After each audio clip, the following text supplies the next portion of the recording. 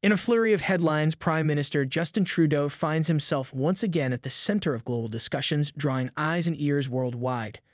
This time, it's not just another press release or parliamentary debate.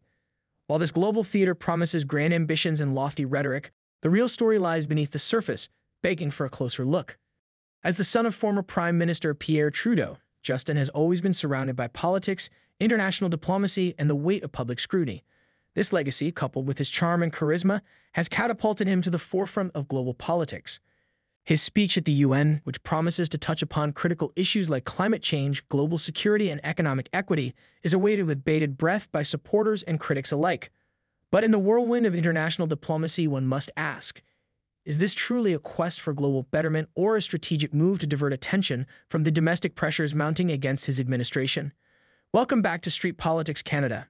Before we get into today's video, take a quick second to follow our Facebook page where we post multiple times every day reporting straight facts on Trudeau's disappointments. We will leave you the link below. Click the follow button so you don't miss our next viral post destroying Trudeau. Trudeau's appearance comes off the back of his pronouncement that now, more than ever, world leaders needed to set aside differences for future generations. A captivating thought, but we've heard similar from him, especially when his government is under domestic scrutiny. While he waxes poetic about global unity at the summit of the future, critics can't help but note how often his speeches seem to conveniently omit specifics. Is this truly about global instability or just another platform to boost his diplomatic ego? As we meet here in New York at the UN General Assembly for this summit of the future, we're at a global inflection point. Faced with escalating instability undermining the very foundations of the international order, beset by the increasingly dire costs of climate change, contending with rising inequality that is leaving the most vulnerable behind, plagued by the erosion of women's rights, LGBT+ rights, and Indigenous rights, and grappling with dire humanitarian crises perpetuating record levels of displacement, we have a choice. On the one hand, we can bury our heads in the sand, eschewing multilateralism in favor of short-sighted self-interest, or we can recognize that collectively we have a responsibility to set our differences aside, to confront the serious global challenges, and to deliver on a pact for the future that builds a more peaceful world, but also one where everyone, every generation, has a real and fair shot. Yes, the summit aims to tackle big challenges like Russia's invasion of Ukraine and climate change, but one can't help but chuckle at the irony. Trudeau, who famously jet sets around in carbon-emitting aircraft to discuss carbon footprints, seems to enjoy the global spotlight more than facing Canada's own pressing issues. It's like watching someone lecture others on healthy living while munching on a double cheeseburger. His carbon-heavy travel itinerary stands as a stark contrast to the environmental consciousness he advocates, raising questions about the authenticity of his commitment to sustainable practices. Rumor has it that some member nations have pushed back on aspects of the proposed Pact of the Future, a blueprint intended to address varied global challenges. Yet Trudeau revels in the idea of immediate agreements. The question looms, is this optimism, naivety, or simply a strategic avoidance of his own government's shortcomings? His vision for a globally unified front against pressing issues may resonate well in diplomatic circles, but the practicalities and potential fallout at home remain significant concerns. In Canada, that's what we are squarely focused on. As I travel across my country, Canadians of all walks of life, but particularly young Canadians, tell me that they're worried. They're worried about the state of the world and the future. But most importantly, they're worried about the very promise of Canada. The promise that if you work hard, you can do better than the generations that preceded you. That promise is slipping out of reach, so as a government, we are stepping up. The solution to anxiety and angst is not to deceive and deflect, but to take action. We know that confident, successful countries invest in their citizens, in their workers, in their middle class, in national $10 a day childcare that saves families money while ensuring women can choose the best path for themselves, in nutritious school meals so our kids can focus on learning and growing, in an ambitious housing plan that will deliver good, abundant and affordable homes, in a national dental care program that in its first months has already delivered quality care to 750,000 Canadians, in a growth and industrial strategy that creates good-paying, community-building, middle-class jobs, all while fighting climate change. These are choices that deliver on the promise of Canada for every generation.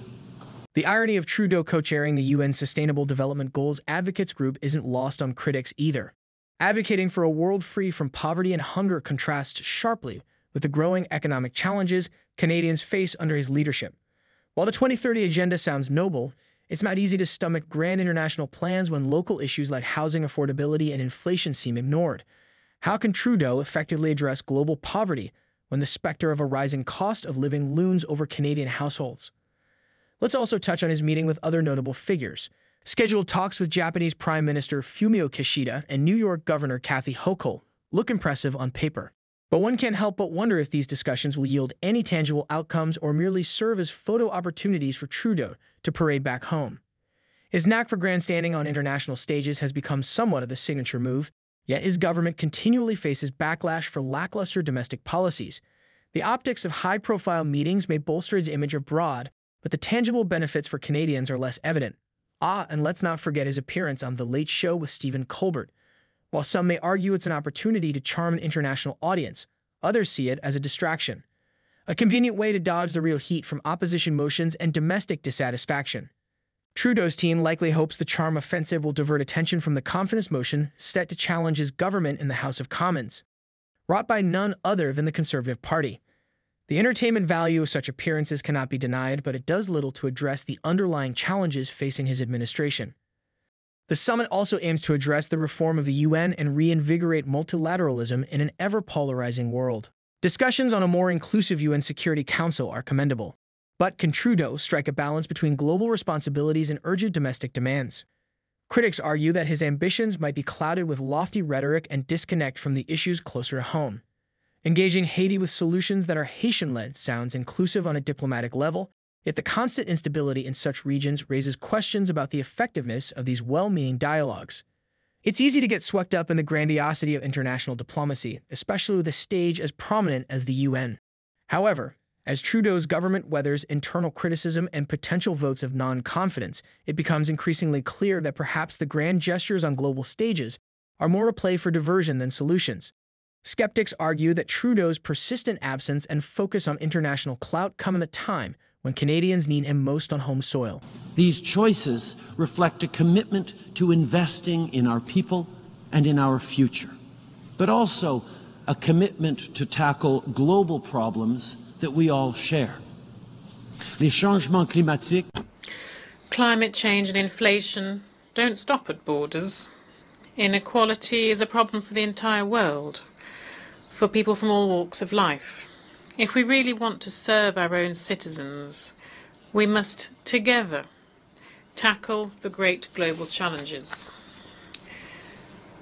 We should work within institutions such as the United Nations and renew our commitment to the Sustainable Development Agenda for 2030. We need to protect and support the rule of law and democratic values. We should spearhead efforts to reform in the international financial institutions. We must put women's and girls' rights at the very heart of our efforts, much like we have done with our feminist international assistance policy. We must recognise also that rich countries such as Canada have a duty to fight climate change, which is what we're doing through our commitment of $5 billion towards global climate financing efforts. And we are the first big oil and gas producing country to establish an emission ceiling in this sector. As the old saying goes, charity begins at home. The juxtaposition of his global rhetoric with domestic challenges highlights the growing disconnect between his international aspirations and the everyday realities faced by Canadians. As Justin Trudeau wraps up his tour of diplomacy at the UN, one cannot help but ponder the balance he strikes between his global ambitions and domestic responsibilities. While his intentions might be painted with broad strokes of international cooperation and future-oriented goals, the nagging question remains: Are these initiatives a mere ploy to deflect from the internal strife his government faces? We've watched Trudeau's tenure filled with polished speeches, grand promises, and a media presence that rivals the best of them. Yet, the tangible benefits for Canadians seem more elusive. How can a leader advocate so vigorously for global ideals while seemingly sidestepping the pressing issues at home? The dichotomy between his global advocacy and domestic performance raises critical questions about the efficacy and priorities of his leadership. Well, that's all for now. Do you think Trudeau's role at the UN truly benefits Canada, or is it a calculated diversion from the pitfalls of his administration? Let us know what you think in the comments below. And if you haven't, please subscribe and leave a like for this video. Your support helps us continue our work. You can also follow us on Twitter, where we post stuff we can't post on YouTube. You can find the link in the description below. Thanks again for your support, and I will see you in the next one.